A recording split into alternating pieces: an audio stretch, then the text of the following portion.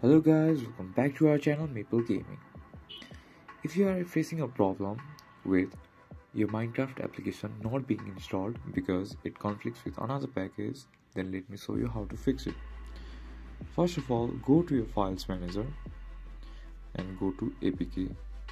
Now, if you see there are two copies of Minecraft file, then delete one.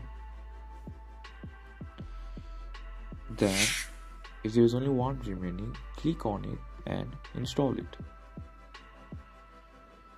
Mine is already installed, so it is telling me to update it. So after being installed, then your Minecraft will not show you the issues or show you any errors. Now this video shows how to fix your Minecraft application not being installed because it conflicts with another package. If you find our video helpful, please leave a like and don't forget to subscribe our channel. Hit the bell icon button to get updates on our new videos and drop a comment for more reviews and more contents like this. Thank you for watching.